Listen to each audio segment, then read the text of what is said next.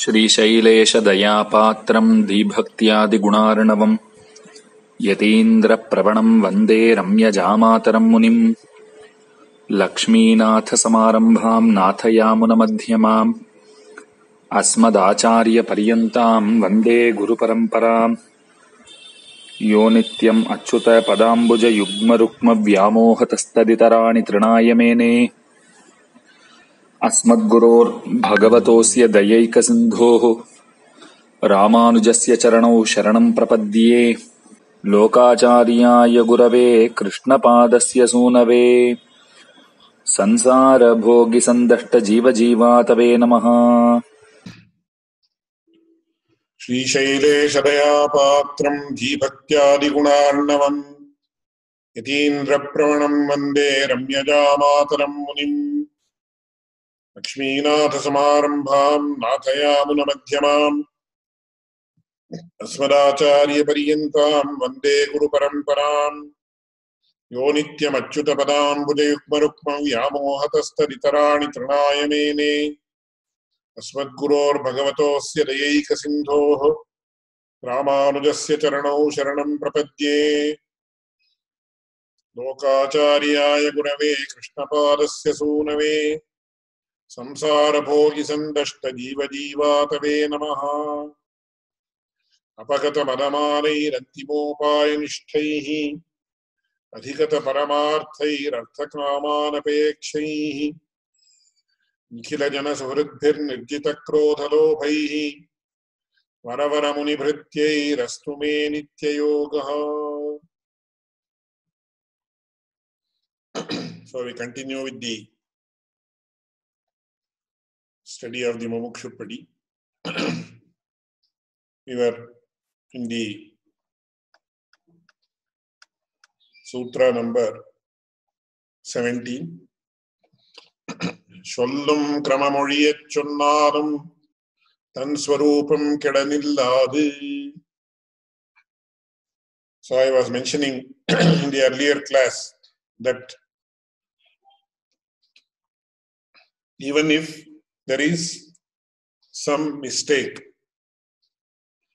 or incorrect pronunciation, or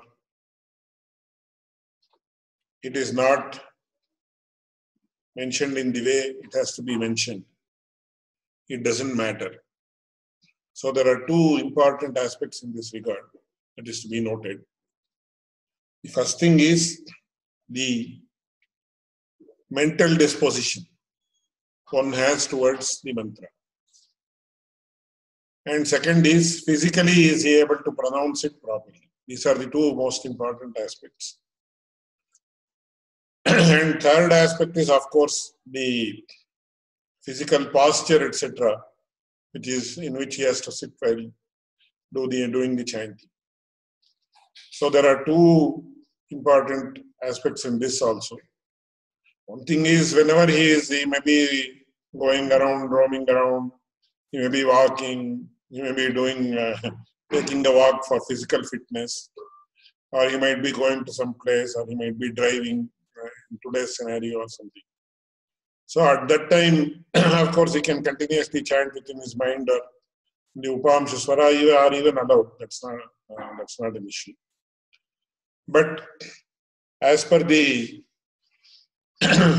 Anika, after the Sandhyavandanam, of course, for those who are adhikaris, it is mentioned in the Arnikam as follows, that he has to separately do some pranayama, then he has to do the sankalpa, then he has to do the anganyasa, karanyasa, etc., and then chant it. That is the formal way of doing it. And informal way, of course, it is not defined as such. So at that time, the posture, etc., also matters. How whether he should sit in a Padmasana or Sukhasana or what, and how the counting has to be done, because it is done like this: 1, 2, 3, 4, 5, 6, 7, 8, 9, 10, like that. Or you might have a Tulasi Mala or something like that. Japamala is there, or the lotus beads, Mala of lotus beads.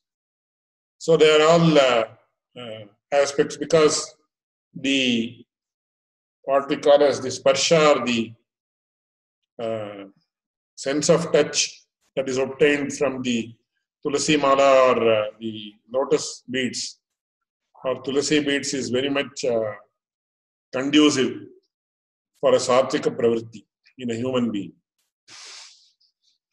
So that is why, especially for the Vaishnava Marga, as of now, one very important aspect is the Vaishnavas, especially Sri Vaishnavas, they talk much, or rather we talk much about the, the Vishnu Paramya, and also about not worshipping what we call as Devatantaras. Devatantara means, literal meaning of Devatantara is Anya Devata Devatantaram. That is, any demigod other than Vishnu is what we call as Devatantara. So there is lot of among the commentators and also among the scholars who expose these commentaries or give their exposition on these commentaries. There is a lot of focus on the supremacy of Lord Narayana and his being superior to all other devatas, and all other devatas are inferior. Of course, as far as we are concerned, it's a universal truth. But many a times what happens, people end up in censuring other demigods, like Vishnu, like Brahma, Shiva, Indra, etc. But my Acharya was of the opinion, and it is quite correct also, it is very reasonable also. That need not be done just because you actually are following, you are supposed to follow the path of Vishnu. Because any person who follows a path very diligently, he will have utmost, though he may not follow it, he will have respect for all other people. That is the main criteria of a person who is really steeped in his religion or his philosophy or whatever it is. So he may not subscribe to the views mentioned there, but he will not censure them or talk very lightly or talk badly about those things. But there is a sort of a fundamentalistic attitude among all philosophers. So it is a universal trend that now when we talk about the Veerashaiva philosophy that is prevalent in Karnataka, out and out they start censuring the Vaishnavites. Similarly, Vaishnavites out and out they start censuring and speaking badly about other demigods. That is not actually permitted. So it is like there is a very beautiful example given in the Sampradaya Granthas itself. So it is as if a Pativrata Stree, who is a woman who is totally chaste woman, who is totally dedicated to her husband, what is the disposition she has towards other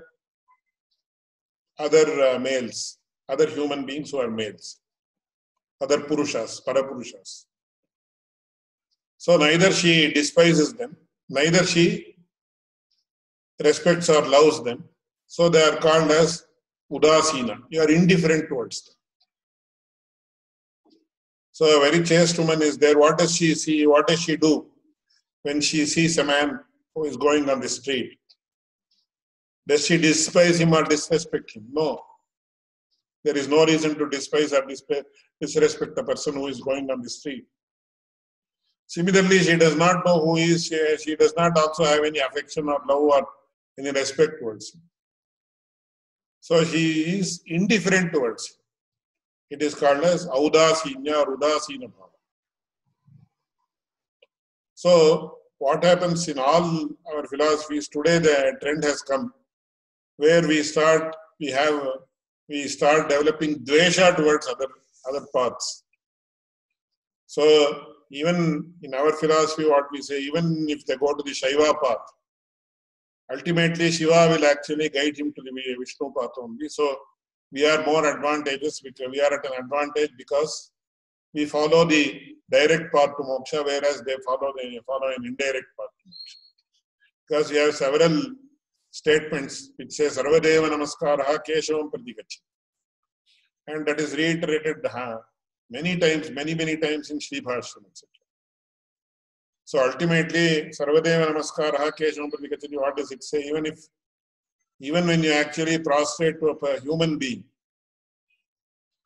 ultimately it is said that, suppose I prostrate to Keshavadas. So I am actually prostrating to the Antaryami or the Supreme Lord who is prevalent within the heart of Keshavadas. So if I prostrate to anybody else, or if anybody prostrates to anybody, ultimately it is the God who is actually the recipient of the prostration, if I can put it that way. So when it is so, there is a trend in all the philosophies, whether it is Islam or Christianity or even our own Indian philosophies or traditions or religions, where we are made to actually despise and also censure other systems of philosophy, other paths, other demigods, etc., which a highly evolved spiritual person will not do. So we have to be cautious in that aspect.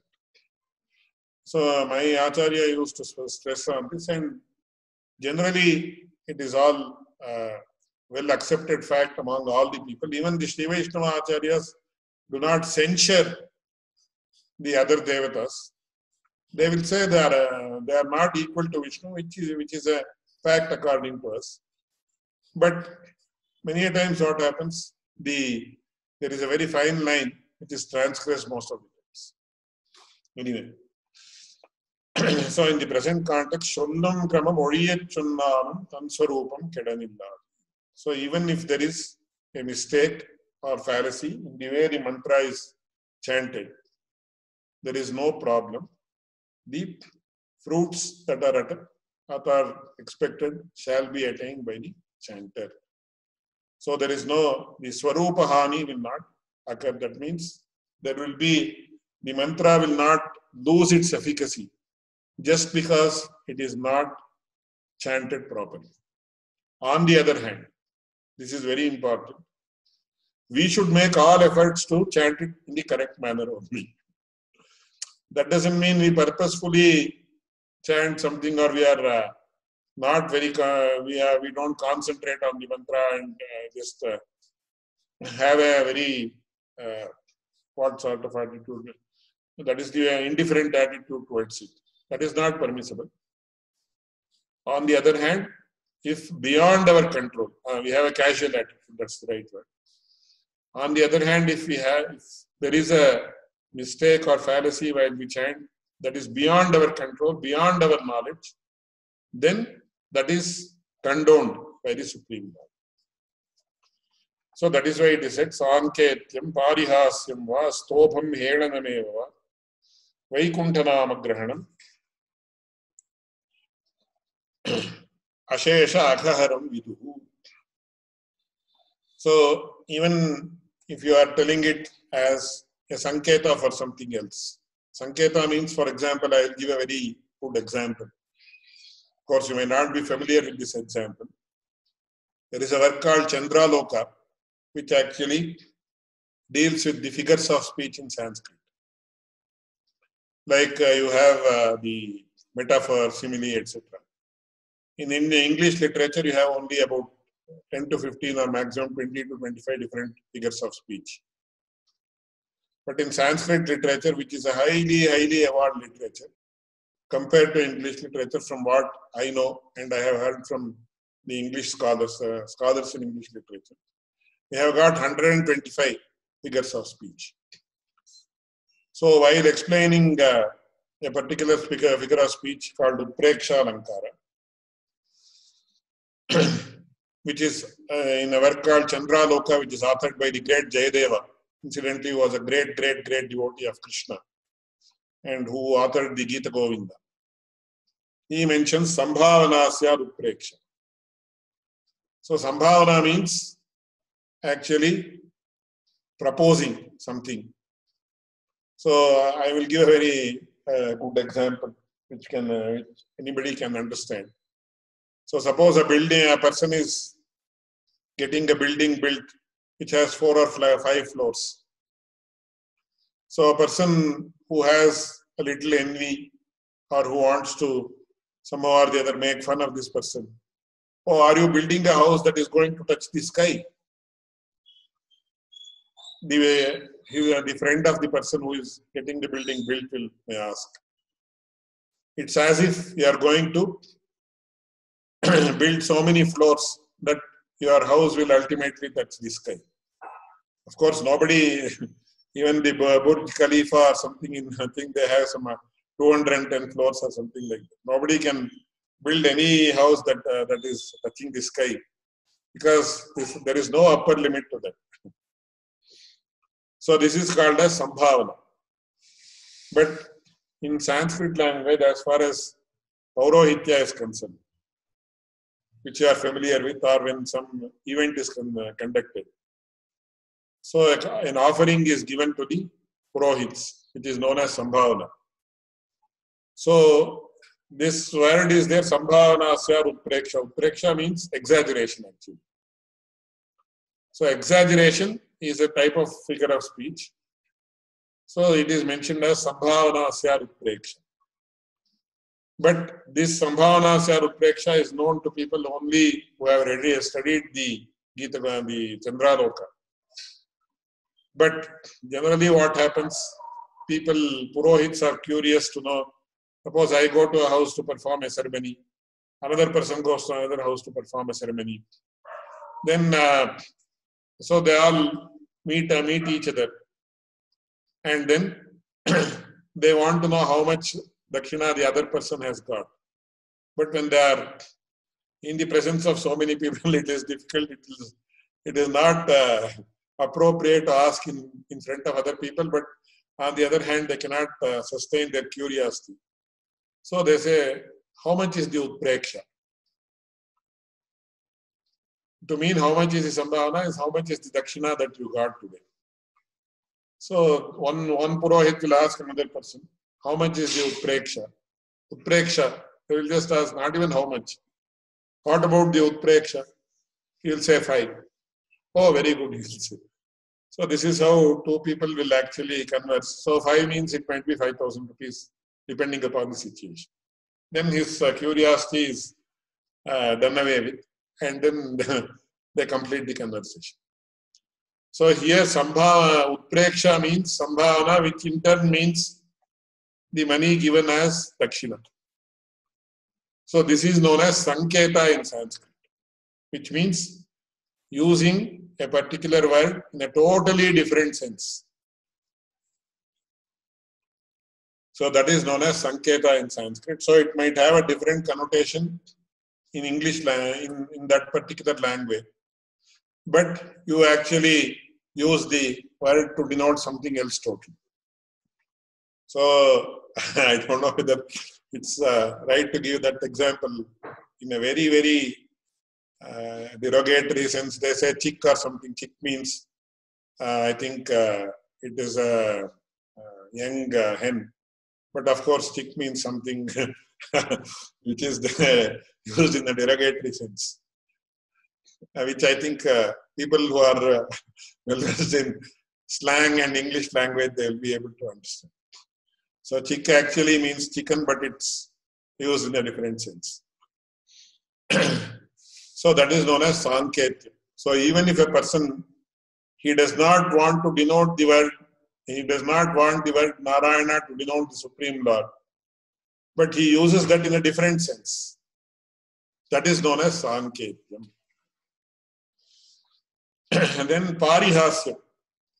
Why I am mentioning this is, many times people will not be able to understand the deep meaning of these words. What is Sanketya, what is Parihasya, etc. So, yes, so then Parihasya. Parihasya means when you actually use the word in a derogatory sense. So, I will give another example. Once again, it should be understood that this example should be taken only with regard to this particular context, not in any derogatory sense. Actually, even quoting such an example is totally incorrect. So with that precaution I am mentioning it. Suppose a person is of very loose character. Then many a times what people do is, oh, he's like Krishna, Lord Krishna, like that they say. Which means that if a person has some illicit relationship, they say he is like Krishna. Which is totally incorrect. Because even in the Krishna Ashtotra Shatanamavali Stotra, we say, Shodashastri Sahasreshaya Namaha is there. And then you have Anadi Brahmacharine. And you have very beautiful that shloka where that story about Nityopavasi and Nitya Brahmachari. Have you heard about that story?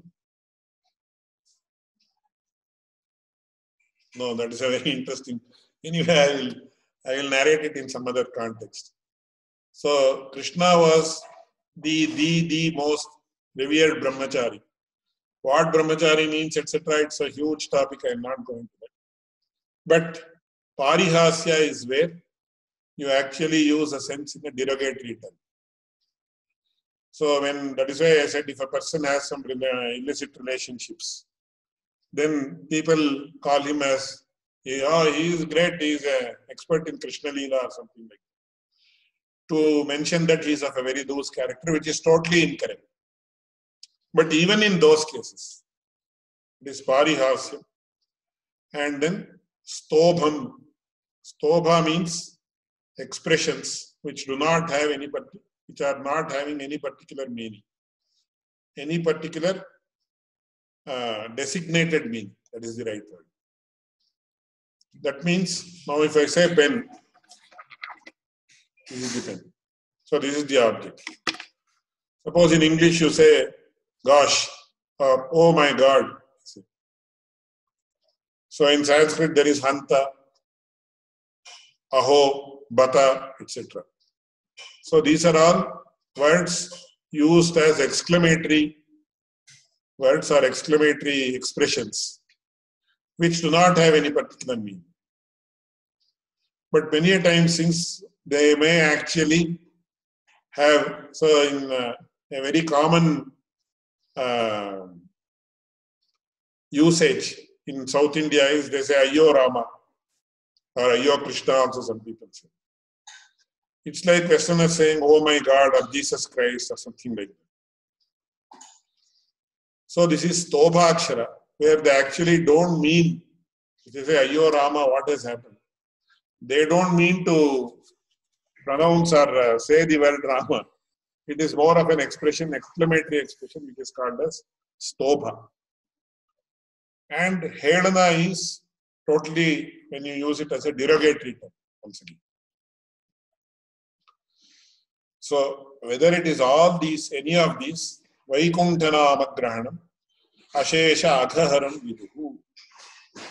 So, when you actually chant the name of Vishnu in one way or the other, so that is why even in some versions of the story of Valmiki, it is said that the sages who came across Valmiki in his previous avatar, when he was supposed to be a bandit. Actually, this story does not have any textual evidence. It has been probably mentioned in some Purana. So there, he has the act of slighting, disregard, contempt. Yes. So there, when the rishis actually gave the Ramanama as the Upadesha, it is said that they asked him to chant the name Mara, Mara, Mara, Mara. So when you say Mara, Mara, Mara, Mara, Mara, Mara, Mara, Mara, it becomes automatically, it becomes Rama.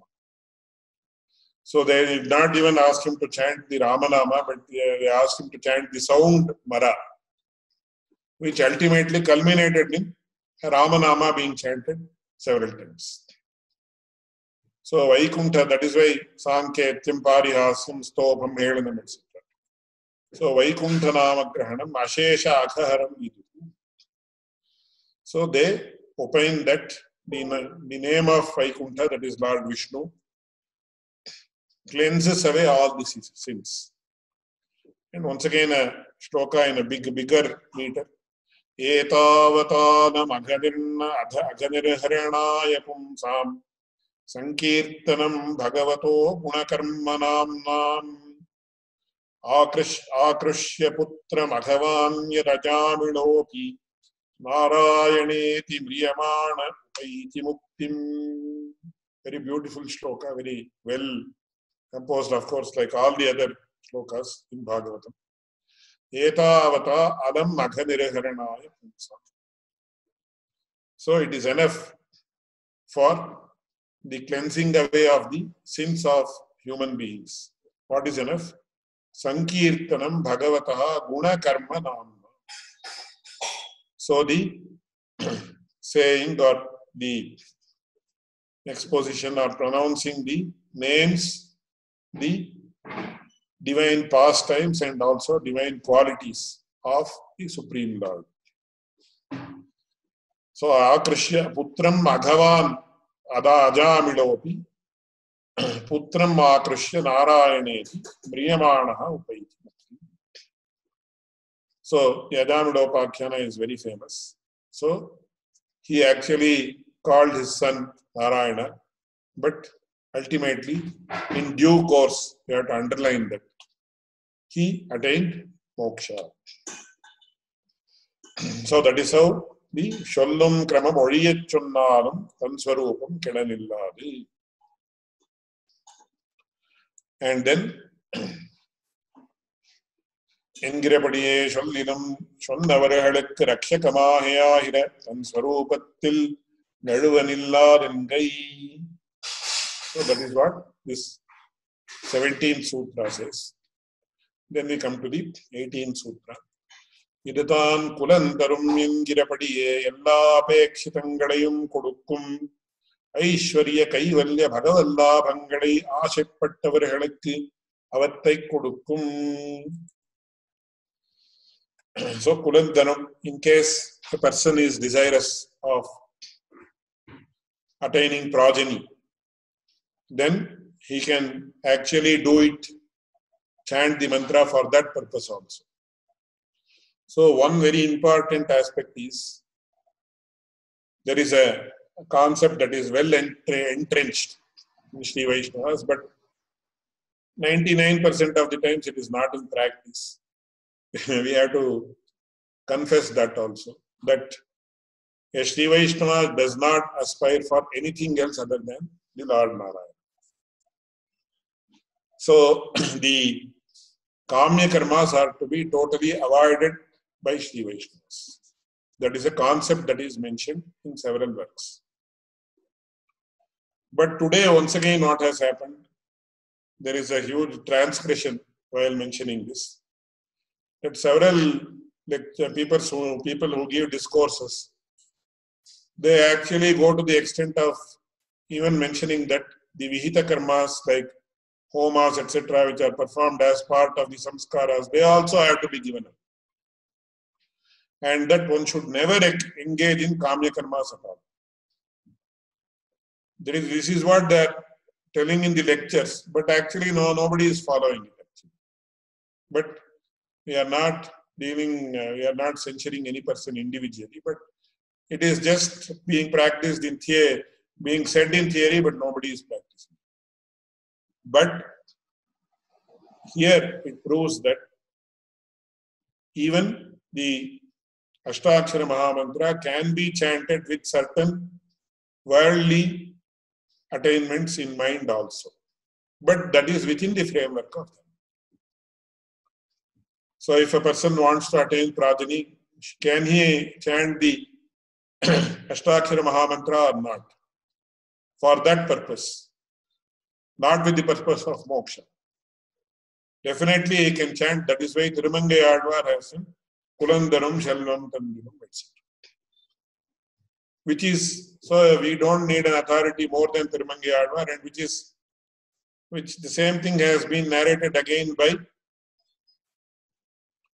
Pilladokacharya, which is once again reiterated by Manovalanam. So he says, Kulam tarum shelvam tandidum. It even gives material prosperity. It gives progeny. It gives everything. So that is why Pillalokacharya says, Ella apekshitangalayum kodukkum. It will bestow all the things that a person wishes for. Then all the things means what? Aishwarya, Kaivalya, Bhagavallabhangalai Ashipattavargalukku avattai kodukkum. So if a person wants to have material prosperity, if he wants to attain Kaivalya, or if he wants to attain the Supreme Lord, that is Moksha, all these things are bestowed by the chanting of the Ashtakshara Mahamantra. So that is well commented upon by Manavana Mamuni. He says, Ini idin sarva apekshita pradatvamahira vaibhavattai arudichayhira. So he says the greatness of the Ashtakshara Mahamantra is it can bestow all the expected fruits to the person who chants this. Ada idutan endru thodangi, adavade immantrantan kulandarum endru thodangi, ஆழ்வார்கள் அருளிச் செய்தபடியே அதிகாரானுகுணமான அபேட்சிதங்களை எல்லாம் கொடுக்கும் என்கை. So based on the person's fitness, that is very important. It provides all the fruits that he expects or he wants to attain. But that is why there is a very important word, adhikaranugunama. Within the framework of the rules of creation that we have to underline. So suppose I want to become a youth of 16 years. Will it happen? Or suppose now itself I want to become a person of 70 years. Will it happen? It will not happen. Because that is against the laws of this creation or of the world. So within the framework of dharma, within the framework of the laws of nature, everything that one aspires for by chanting the Ashtakshara Mahamantra is given. That is the most important thing to be underlined. So within the framework of the laws of nature, this is very important. And then what all can a person get? Attai vishadi karikkirar. So that is being explained in detail. அதாவது ஐஹிக ஐஹலௌகிகமைஸ்வர்யம் ஸ்வர்காத்யம் பாரலௌகிகம் கைவல்யம் பகவந்தஞ்ச மந்த்ரோயம் சாதைஷ்யதி என்கிறபடியே ஐஹிகமாயும் பாரலௌகிகமாயும் இருக்கும் ஐஸ்வர்யத்தையும் ஆத்ம பிராப்தி ரூபமான கைவல்யத்தையும் பரம புருஷார்த்தமான பகவல்லாபத்தையும் ஆசைப்பட்ட அதிகாரிகளுக்கு ஜபஹோமாதிகளாலே ஸ்வயம் சாதனமாய் நின்று அவ்வவ புருஷார்த்தங்களை கொடுக்கும் என்கை. Very beautifully, very succinctly he has summarized. So there are Aishwarya is of two types, Aihika Aishwarya and Paralaukika Aishwarya. So for example, Aihika Aishwarya is he wants to earn lot of property, own lot of property, earn lot of money, earn lot of fame, name, become very famous, etc., etc. That will be bestowed upon him by chanting the mantra. Not only chanting, he may even perform homa using the Ashtakshara Mahamantra. So japa homa adihadade. So he may, and a person might want to attain Swarga or the heaven, which is different from moksha, wherein he wants to stay for a considerable amount of time. That will be provided. Or if he wants to attain certain other lokas, certain other, it is translated by some people as planets. So this is a very complicated issue, but I will not go into the detail now. So if he wants to, for example, he might want to have a place in the Indra Loka or some other loka for that matter, or even something like Dhruva Loka if there exists such a loka. But we are familiar with the words like Indra Loka, etc. If that is expected by the person, then that is known as Paralaukika Aishwarya, that is the Aishwarya or prosperity that is attained after leaving the body. So if he wants to attain prosperity in this birth itself, that also he can do. If he wants to attain it is like the Aesop fable of the ant and the grasshopper or something like that. So now when I am having this body and I am having all my faculties are intact, I will not aspire for anything material in this world. But I want, after I leave my body, I want to attain happiness. So I want to have particular padavi like Indra padavi or so many, we call them as Adhikarika Purushas, Indra, Vishnu, Indra, Shiva and Brahma, etc. So if I want, or the Vayu padavi or Agni padavi, these are the different official positions as far as nature is concerned, according to the Indian tradition. So for example, in the Madhva Sampradaya, there is a saint called Vadiraja. So they say in the next Manvantara, he is going to be the Vayu Deva. So he is going to adorn the position of Vayu.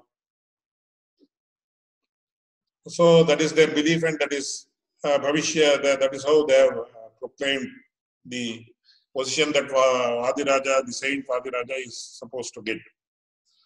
So if a person is desirous of attaining such positions, those will be attained. Then Kaivalya and Bhagavalla. This is a very, very complicated concept once again. So what is Kaivalya according to Sri Vaishnava Sampradaya? Yes. So according to Sri Vaishnava Sampradaya, there is a position where a person who attains Kaivalya will enjoy the bliss of his own soul or self or Jivatma and not the Paramatma. And there are instances or sayings that say that this Kaivalya is a position that is different from Vaikuntha. But it is also a very happy state of bliss only. And it is permanent. So that person will be situated somewhere outside Vaikuntha, and he enjoys the bliss of the Jivatma only, not the bliss of the Paramatma. Because as per the Vedic passages, which we all accept in total, it says, So Oshnuti Brahmavida Apnoti Param Tanesha Bhyukta, etc. So Oshnute Sarvam Sakama Saha Brahmana Vipashchiteti. So the person who has attained the knowledge of the Brahman will attain the same amount of bliss that the Brahman possesses. And he will enjoy that bliss along with the Supreme God only. So it is called as Bhoktri Bhogya Sahitya in Sanskrit, in the philosophy of Ishtadvaita. Saha Ashnute Sarvan Kamane Saha Brahmana Vipashtita. He attains the fulfillment of all possible desires along with the Supreme God. So it's like, suppose you are going on a jolly ride. A person wants to go on a jolly ride. So he will enjoy it more if his wife and children are all together. So enjoying a bliss together gives more satisfaction. Suppose a wonderful Shakkara Pongal is prepared and offered to the Lord. So when it is partaken by all the devotees sitting together, though the experience of tasting the prasadam actually occurs in the brain of that person only, I cannot enjoy the happiness that you enjoy, and you cannot enjoy the happiness that I am experiencing. But when it is enjoyed together by many people, then it becomes more enjoyable. So that is why when they say, when happiness is distributed with others, it becomes more. When misery is distributed with others, it becomes less. So when you actually confide about your misery along with another person, misery is reduced. So when you share misery, it reduces. When you share happiness, it increases. That is what they say. Therefore, Soshnute sarvan kaman saha brahmana vipashtita. So he comes to enjoy the bliss of the fulfillment of all desires along with the Brahman. So it is said the same amount of bliss that is enjoyed by the Brahman will be experienced by the Jivatma also, and they together enjoy the bliss, which makes it all the more enjoyable. But as far as this Kaivalya person is concerned, it is said and believed that specifically he actually enjoys the bliss of his own self in confinement. That is very important. And they say that it is permanent. But why a person will aspire for Kaivalya, etc., is a different question. When he can aspire for moksha. But actually, as far as my knowledge is concerned, there are no specific instances where it is mentioned like this in the Vedas or any particular place apart from the Sampradaya works. Because as far as Sanskrit language is concerned, Muktih Kaivalya Nirvana Shreyo Nishreyasamritam, Mukti Kaivalya Nirvana Nishreyasa, etc. are all treated as paryayas or synonyms. And in several of the Shastra treatises of Nyaya Shastra, Sankhya, etc., Kaivalya and Moksha are actually treated as total synonyms. They don't differentiate.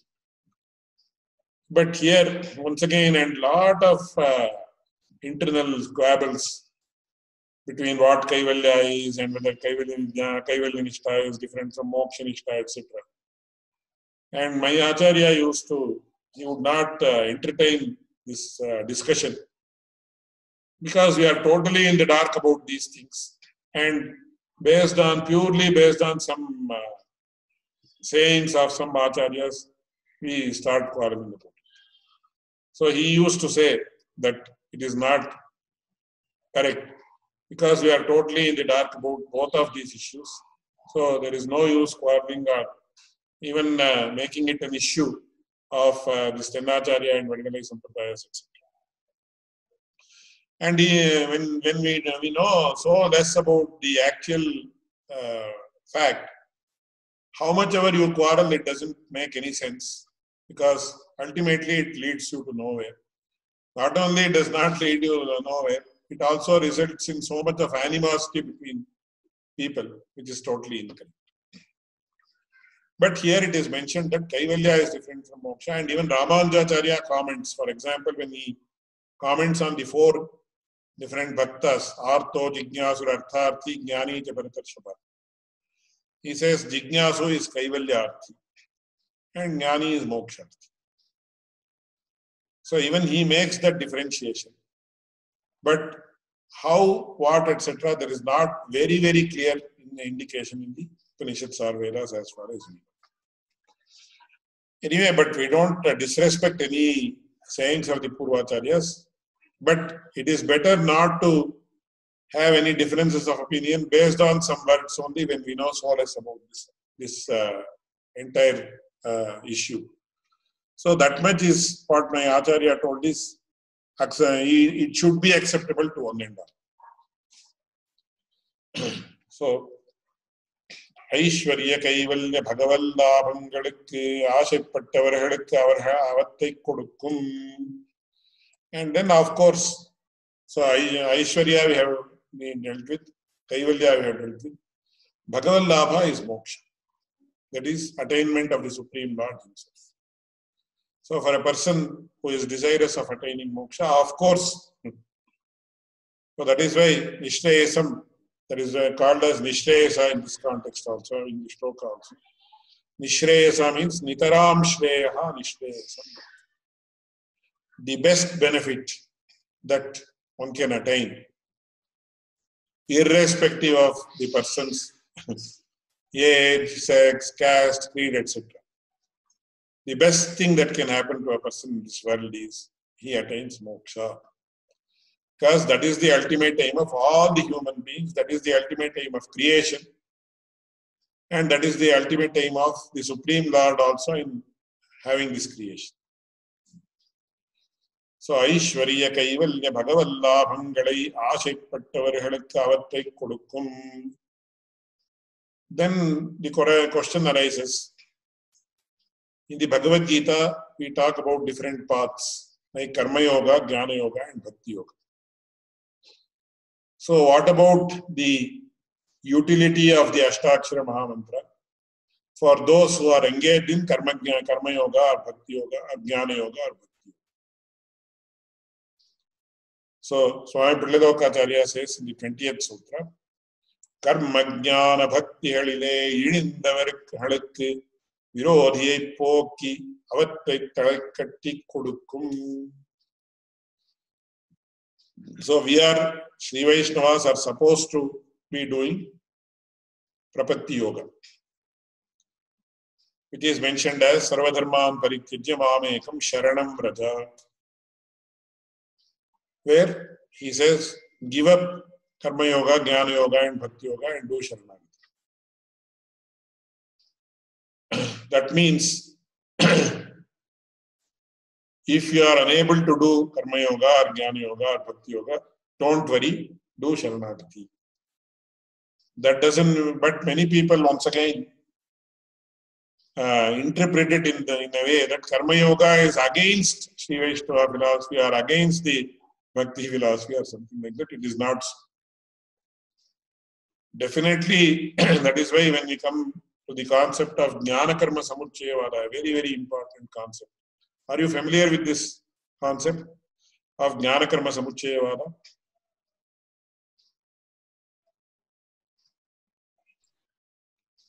What is known as Jnana Karma Samuchayavada in Vedantic philosophy?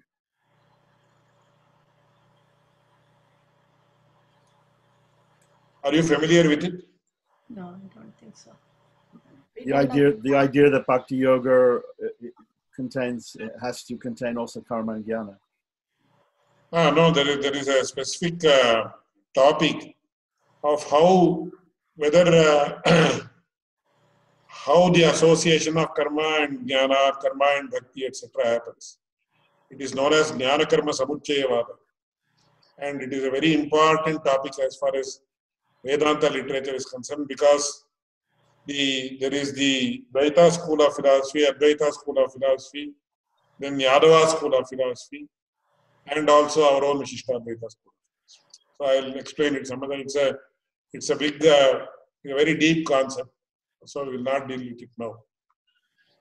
So anyway, one thing we are sure is, in the Bhagavad Gita, we talk about the three yogas: Karma Yoga, Jnana Yoga, and Bhakti Yoga. So Karma, Jnana, Bhakti Hadile, so those who are deeply engaged, either in Karma Yoga or Jnana Yoga or Bhakti Yoga, the Ashtakshara Mahamantra, what will it do? Virodhiyai Pokki Avattai Talakkatti Kodukkum. It will rid the obstacles that are the impediments of the person attaining the fruits as far as Karma Yoga, Jnana Yoga, and Bhakti Yoga are concerned. And then it will ensure that the fruits of the results of Karma Yoga and Jnana Yoga and Bhakti Yoga are attained by the aspirant or the devotee. So, any path you take to moksha, a person takes to moksha. That is Karma Yoga or Jnana Yoga or Bhakti Yoga or Prapatti Yoga, which he is going to talk about in next sutra. or worldly attainments like name, fame, etc., or other worldly attainments like attaining different positions of Vayu, Agni, Indra, etc. Ashtakshara Mahamantra is useful in all these instances. So in a way we can say in a very modern parlance, it's the be-all and end-all, we can say, put it like that. And this is commented upon by Ramanuja.org. Idi karma dupaya sahakaritvarupamana idin vaibhavattai arulichai hirar. So it cooperates. It becomes a subsidiary of Karma Yoga, Jnana Yoga, and Bhakti Yoga, and all the yogas. அதாவது கர்மயோகத்தில் இழிந்தவர்களுக்கு ஜபஹோமாதிகளாலே தன்னை சகாயமாக கொள்ளும் அளவில் கர்மயோகாரம்ப விரோதியான பாபத்தை போக்கி அந்த கர்மத்தினுடைய அவிச்சேதாபாதகமாய் கொண்டு அத்தை தலை கட்டி கொடுக்கும். பிரதமத்திலே ஞான யோகத்திலே இழிந்தவர்களுக்கு தன்னை சகாயமாக கொள்ளும் அளவிலே கர்மசாத்தியமான ஞானாரம்ப விரோதி பாப நிவர்த்தியை பண்ணி அந்த ஞானத்தை நாடோறும் அதிசயத்தை பண்ணாது நின்று கொண்டு அத்தை தலை கட்டி கொடுக்கும். பக்தி யோகத்திலே இழிந்தவர்களுக்கு தன்னை சகாயகமாய் கொள்ளும் அளவில் பக்தி யோகாரம்ப விரோதியான பாபத்தை போக்கி பக்தி விவிருத்தி ஹேதுவாய் கொண்டு அத்தை தலை கட்டி கொடுக்கும். So very beautifully Ramanuja Mamuni explains how the Ashtakshara Mahamantra cooperates, acts as a subsidiary in doing away with the obstacles of Karma Yoga and also helping in attain the fruits of Karma Yoga. Same with regard to Jnana Yoga and Bhakti Yoga. Individually he explains this. But for those who are not familiar with the exact nature of what Karma Yoga is, precise nature of what Jnana Yoga is, precise nature of what Bhakti Yoga is, it is very important to know that. So for this we have to, that I will explain and conclude today's class, and then we can come back next class and see how the Ashtakshara Mahamantra is useful for the persons proceeding in the path of Karma, Jnana. So there is a beautiful work called Gita Artha Sangraha, authored by Yamunacharya, who was the Pracharya.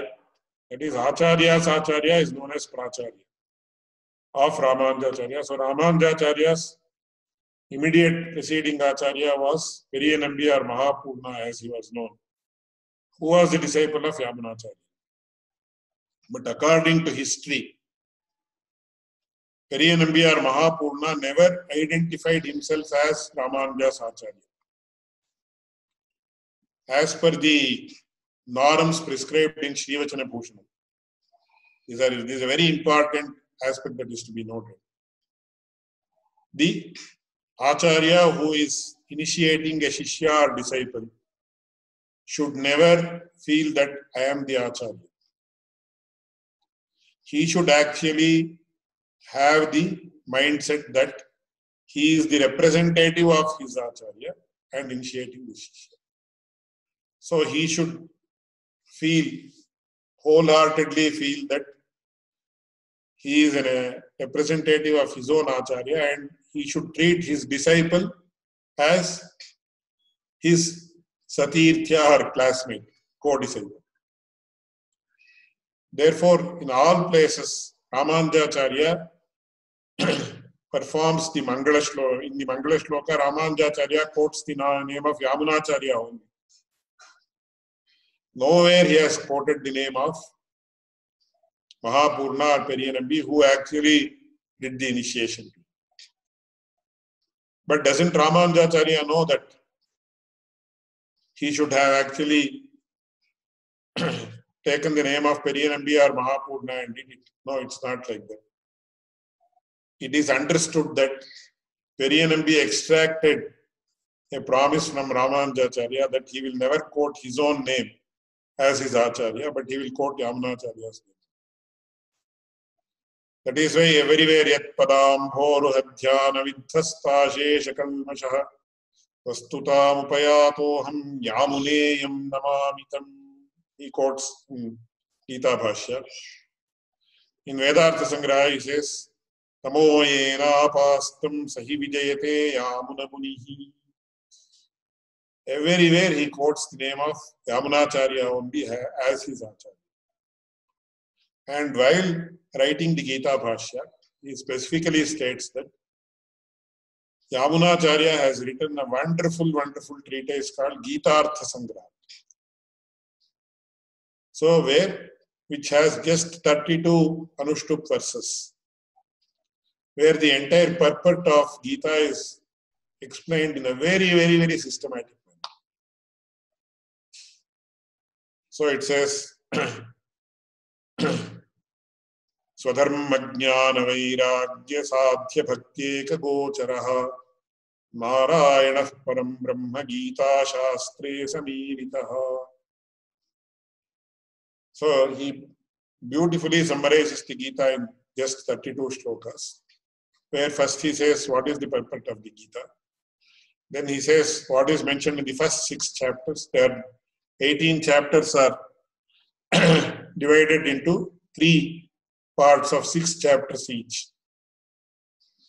Jnana karmatmike nishthe yoga lakshyasu samskrite atmanubhuti siddhyarthe purva shatke nachodite madhyame bhagavat tattva yathatmyavapti siddhaye jnana karma abhinirvartyaha bhakti yoga prakirtitaha. And then he comes to explain first he explains the purport of the 3 each shatka, 3 shatkas, that is groups of 6 chapters. Then he explains the purport of each chapter in one particular shloka. And then he summarizes the entire Gita in a very, very beautiful manner. So it is worth learning, memorizing the entire 32 shlokas. It is such a small work actually. There he says, he gives the precise explanation of these 3, where he says, Karma yoga tapas tirtha dana yajna adi sevanam. What is karma yoga? It is tapas, penance, deep concentration. Tirtha dana yajna adi sevanam. Tirtha is going on pilgrimages. Dana, engage in charity. Then yajna is the Panchamaha yajnas, which are enumerated. If you want details, I can give, but that itself is a big topic. If you are familiar, then fine. Otherwise, I will explain it in some other context. Then Jnana Yoga Jitasvantaihi Parishuddhatmani Sthitihi. What is Jnana Yoga? Having achieved total control over the mind and the sense organs, he experiences the pure bliss of the Paramatma. And Bhakti Yoga Paraikantya Pritya Dhyanadishu Sthitihi. Bhakti Yoga is having total, focused, undivided love or devotion towards the Supreme Lord. And by that, he actually engages in dhyana or meditation. Because many people say dhyana is not the aim of us who are engaged in Bhakti Yoga. It is totally wrong. Bhakti Yoga itself is yoga. It is the yoga of samadhi and dhyana, etc., as mentioned by Patanjali, which is totally misinterpreted by all the Sri Vaishnava discourse givers nowadays, with due respect to everybody. So he says, Bhakti Yoga Paraikantya Pritya Dhyana Adhistitihi. And even and we have enough evidences in Yamunacharya and also Ramanuja.org's works that the Yoga Sutra of Patanjali, etc., is applicable to Vishishtadvaita or the Bhakti Marga only rather than Advaita. And today, the Advaitins have appropriated the Yoga Sutra, and we have also given, we are also totally under the incorrect impression that we have got nothing to do with yoga, which is totally incorrect.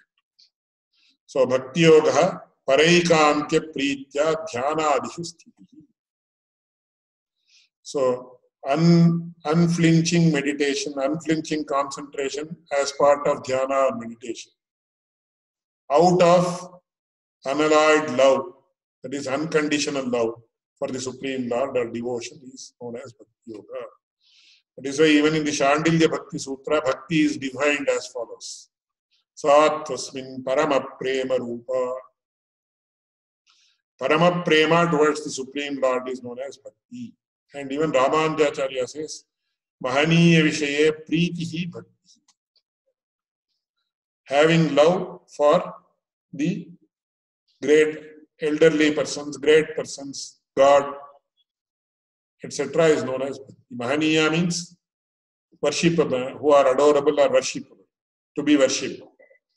So the love that we have towards persons who are elder to us, who are worshipable to us, is known as Bhakti, nothing more than that, or nothing less than that also.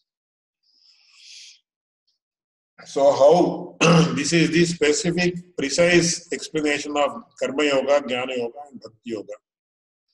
And how the Ashtakshara Mahamantra is helpful in warding off all the impediments for these three yogas with regard to those who are really engaged in these yogas. That is to be underlined. And how the fruits are attained by the association of the Ashtakshara Mahamantra is explained beautifully, which we'll see in the next class. So with these words, I conclude today's lecture. Thank you very much, Swami. So in the beginning, you mentioned mental disposition, correct pronunciation, and physical posture.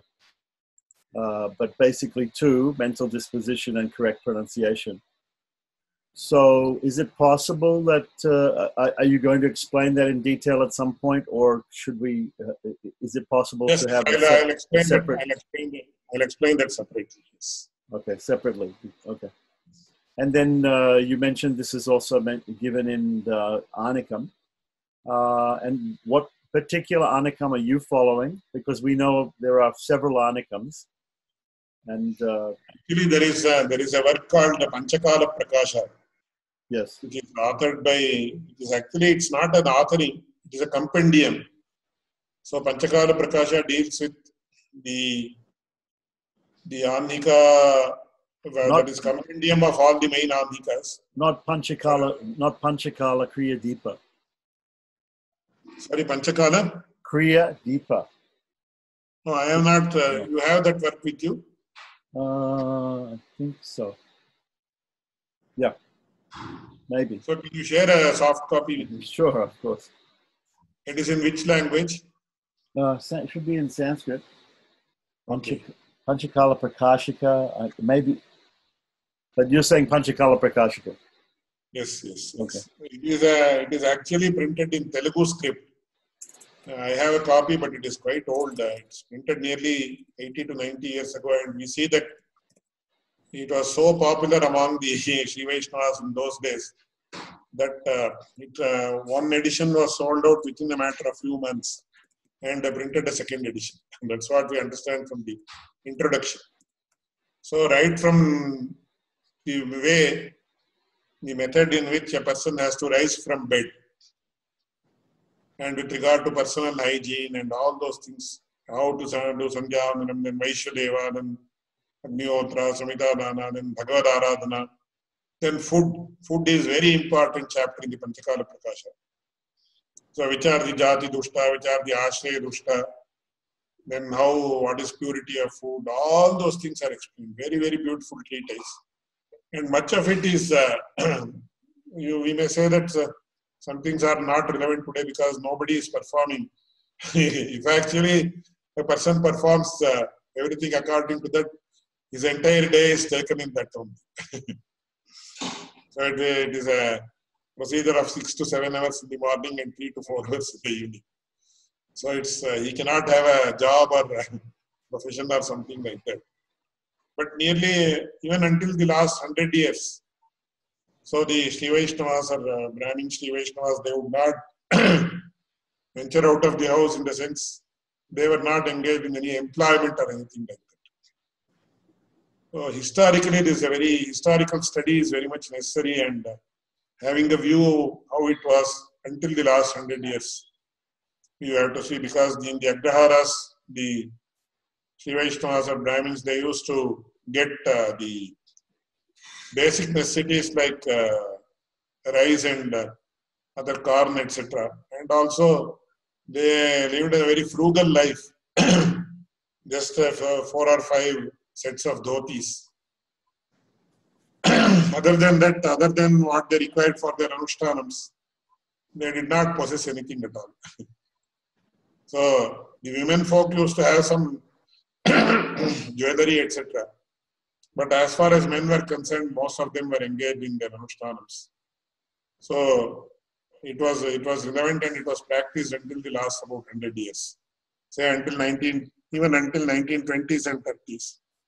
And even until 1980s by a very, very small number of people. In the Agraram, some people were there. But now, I don't think there are more than 2. There may not be even anybody. Their tribe might be extinct. So in the Panchakala Prakasha, all those things are mentioned. So you were also mentioning about Upamamsu. It's chanting of Japam. Upamamsu is allowed. Upamshu, that is the 3 ways that I have already mentioned. Uchchaihi means in a way that even others can hear. Yeah, Vacha. Yes. So allowed. Chanting it allowed is Uchchaihi. Upamshu is where only the lip movement is noticed, and only the person chanting can hear. Whereas Manasa Japa is totally mental. You do it at the mental level only. Even the chanting or the lip movement, etc. is not seen. Upamshu is where the lip movement is observed. But the mantra is not. Upamsu of Astakshara is okay at any time? All the 3 are okay. I see. Even Uchchaihi is okay, allowed. All the 3 are allowed. But it is said Manasa is the best. And then you mentioned about Nalinakshamala, using the Nalinakshamala for Japam? Yeah, Nalina Mala and Akshamala. So that is because it sometimes what happens when we count on our hands, we may lose if we become engrossed in the mantra, or if we start when our mind goes elsewhere. Many times I have experienced mind goes elsewhere, and while doing like this, the count may be lost. So of course now you have gadgets where you keep pressing and the number is seen. But that was not the case in earlier days. So they used to have the Japasara, Japamala, like the ISKCON people have. So there you get the specific count properly. And at the same time, the Tulsi Mala, the Sparsha of the Tulsi Mala is very much, it is conducive for a person to engage in bhakti, concentrate. Yeah, I was wondering about the lotus seed, the Nalinaksha. Is it significant for Sri Vaishnavas? Because yes. Ye Kanta Lagna Tulasi Nalinaksha Mala. Tulasi Mala is also very nice, very good. Kamala beads are also very nice. That we get when the fruit becomes, the flower dries up. You have a sort of thing, and in that it forms very beautiful crystals form in the lotus. I don't know whether you have seen it or not. No, I have Nalinakshamala. I have. But have you seen how it forms in the lotus? No, not necessarily. When you come across in India, when you come across the lotus ponds, you can see very beautiful. So they have to be pierced, and many times it is actually strewn together in silver or gold. Even some people do it in gold also. That is also fine. Even gold as it is very conducive for a person depending upon his nature. Gold, silver, all these things. Not Okay, from the point of view of their commercial value, but from the point of view of their spiritual value. So you were mentioning also about some Sri Vaishnavas there saying that even the performance of samskaras should be given up. Some people interpret it in that way, but it is not correct actually. Because when say sarvadharman parityajya, there's a karmanam swarupataha tyaga. That is, they have to be given up altogether, which is not correct, because even the Manavana Mamuni and other acharyas, they say phalataha tyaga, you should never give up the karmas. According to Vishishtadvaita philosophy, especially Ramanuja.org, he says you should never give up the karmas. That is why Ramanuja.org, when he was, even on the day when he was about to attain Paramapadam, he was so old and weak that he could not do Arghya Pradana. So he called his disciples and he asked them to help him bring the hands together, and then he did Arghya Pradana and performed Sandhyavandana, and then only he proceeded to the divine abode. That's what we understand. And the perform. What happens, people get carried away while interpreting. So they say, they give a little bit incorrect expositions of these things. Right. They speak, they use hyperbole to emphasize something. Yes, So, yes. okay, there's some scars. Even today I heard a lecture of a scholar who said Agni Swaha, Soma Swaha, etc. comes in the Homa. So even that has to be given up, which is not correct. Because even Ramanuja.org has not said like that. So, of course, all the demigods are the manifestation of the Supreme Lord only. When you have that thing, how can you give up? Right. Even Sandhyavandanam is the worship of, when you say Gayatri Savita Devata, but not Surya individually, because they are Sada Savitri Mandala Madhyavarti Narayana. Ultimately, it is Narayana who is in the Savitri Mandala. That is why people call Ravi Narayana or Surya Narayana, they name themselves in South India especially, even in North India. So Surya is once again the manifestation of Lord Narayana. So if somebody says, if you are doing Sandhya Vaishnava, it should not do Sandhya, that is totally against our tradition. But that is why I said in their intention, or with the aim of glorifying the greatness of Vishnu, many times they actually end up doing the opposite. Right. I mean, in the opposite of our sampradaya or of our philosophy. So, of course, though, there are different ways of doing the samskaras according to different sutras, but also the I think Satata Sri Vaishnavas are doing in Tamil only. They're doing the samskaras in Tamil. That is not in Sanskrit. No, that is not permissible actually. If they are Brahmins, it's not permissible.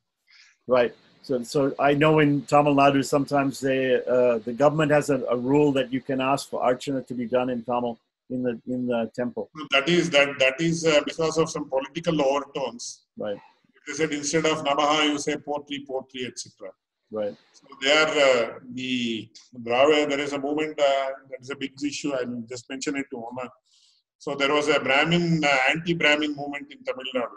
That is once again due to so many political, social issues and political issues. So they said they should avoid. They want, even now, that is the principle of the prevailing governments in Tamil Nadu for the last 50 years. So they are against Sanskrit and also Hindi also. So they said anything Sanskrit is to be despised. But even in Tamil, 50% of the words are from Sanskrit origin only, which they don't realize it. Anyway, that's a different one. But that is due to some political overtones. Otherwise, it's not done. Right. Even one scholar pointed out, even in Tamil Nadu, they say, Tirtha kudungo prasadate kudu. Even the Tamilians say like that. They will not say neer kudu, neer kudu, shore kudu. They will not say. Shore means rice. But they will not, even Tamilians who don't know Sanskrit, they will also say prasadam. Give prasadam, not shore or something. So that is see, Indians in Indian culture, Sanskrit is embedded. You cannot remove it because it is Sanskrit. So it is said, Bharatasya pratishthe dve samskritam samskritis-tatha. So Sanskrit cannot be there without Sanskriti. Sanskriti cannot be there without Sanskrit. They are intertwined with each other. Right. So you were also mentioning about the difference between Sayuja and Kaivalya and different forms of moksha. And I think it's a big topic. We would like to hear about all the different types of moksha, and at some other time. I think it's like you said. So I won't question you more about that. But can you just again reiterate the point that the bliss of Kaivalya is equal to the bliss of other types of moksha? No, they say it's not equal. They say it's not. Once again, that is why I said there is no total, there is no specific Vedic injunction or anything that says this is what is Kaivalya exactly and this is what is moksha, what is the difference, etc. Except for the Acharya statements, which once again we are unable to understand fully. So we will discuss about that in a different time. Okay, but you made a quote from Shastra. You made a quote from the Veda. Where was that quote from? Which one? You made a quote from an Upanishad with Swaram about the nature of moksha, about nature of bliss. That is in Taittiriya Upanishad. That's from Taittiriya Upanishad. Okay, I'll look it up. Okay, like that. And I wanted to reiterate to everybody also that there's a program of Manavala Mahamunigal's 650th anniversary coming up in the next few days. You are going to participate, and I will share with everybody the invitation for that. I think before you go, Ramakrishna has also a question. So, yes.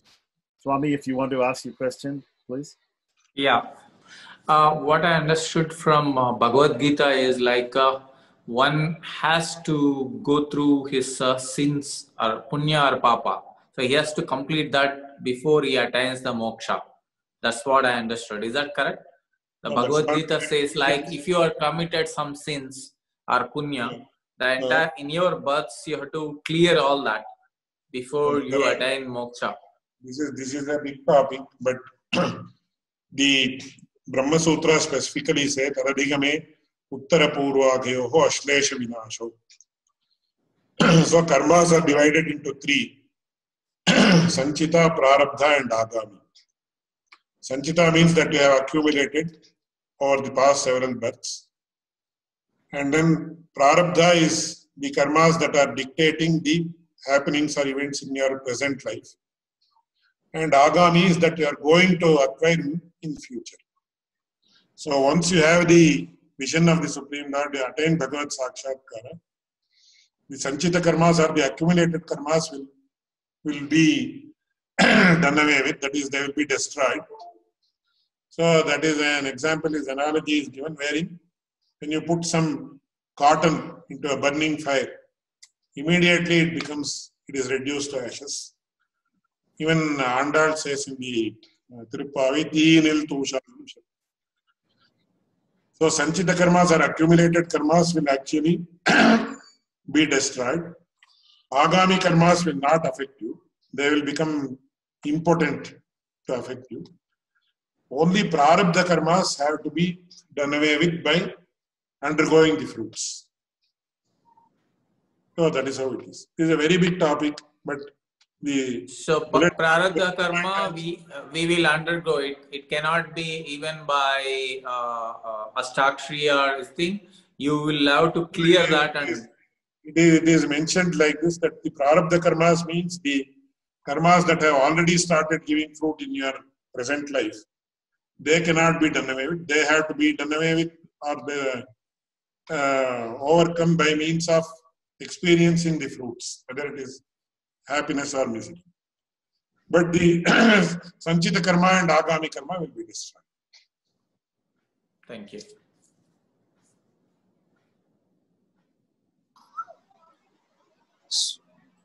Swami, just wanted to ask a question with respect to your statement on bhakti as described by Sri Vaishnavas to be continuous dhyanam of the Lord without any break. You said I that don't think it is, because even Ramanuja.org says Tailadharavati avichinna smriti santatihi dhyanam. So even Ramanuja.org says it is dhyana is continuous, unimpeded concentration on the Supreme Lord. So I don't think it is given as wrong interpretation by Sri Vaishnava. If you have any instance, you please tell me. no, what is I'm saying that others who are practices, they practice bhakti yoga, they will say that this is not like the correct interpretation. One simply does Navada bhakti, like for instance, coming from a ISKCON background, Navada bhakti, you can just do any one of these processes or all these processes and can attain perfection. I understand. Shravanam Kirtanam Vishnu Smaranam Parasevanam Archanam Mandaram Dasyam Sakhyam Atmanivedanam, etc. The consummation of bhakti is dhyana. Right. When bhakti becomes consummated, it results in dhyana, which is the aim of bhakti yoga, which will lead to Bhagavad Sakshatkar. So these are all angas of bhakti. So it's not like dhyana is wrong interpretation. So it might be Shravanam, Kirtanam, that is you listen to the pastimes, then you do Nama Sankirtana. All these are the angas of bhakti yoga. When it is consummated, it will result in dhyana. Okay, so in other words, once you have gotten the phalam, you have come, or the siddha of that one of these angas, then one must attain continuous jnana. It results in dhyana. You cannot say you have to do dhyana. When it consummates, then it will result in jhana. Yes. Okay. So I will give an example. So in the beginning, actually, when you listen to music or something, you feel elated and all those things. But as you develop more and more and more, ultimately you just want to close your eyes and enjoy. That is from a very mundane example I am giving. So ultimately what happens, everything culminates here. So physical activity will reduce and it results in total spiritual activity which is based on the heart, based in the heart. That is why yogi hridhyana gamya. So ultimately what happens, you have the sakshatkara of the Lord in your hridaya. So that is what happens, physical activity reduces. But in the beginning, physical activity is required because concentration is not possible easily. So then you do all these things, Shravanam, Kirtanam, Vishnu, Smaranam, Parasevanam, Archanam, Vandanam, Dasyam, etc. And Sakhyam, then Atmanivedana. What is Atmanivedana? You give yourself That was to my this, next question. which is nothing but dhyana in a way. Yes. So dhyana is totally not against, but it is consummation of bhakti yoga. Would you say that this Atmanivedanam is also considered like Prapati, or Prapati is different from this Atmanivedanam? That is why there cannot be bhakti without Prapati, and without Prapati there cannot be bhakti. They are two intertwined with each other. That is what Ramanuja.org says.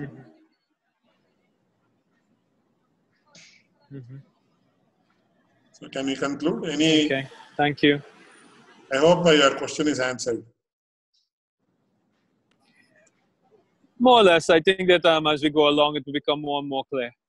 But thank you. Anyway, if you have further questions, you can have in the next session.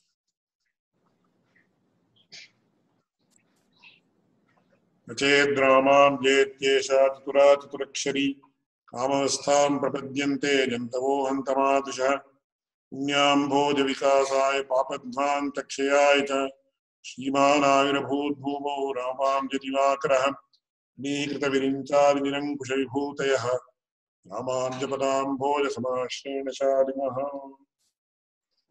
Thank you very much, Swami.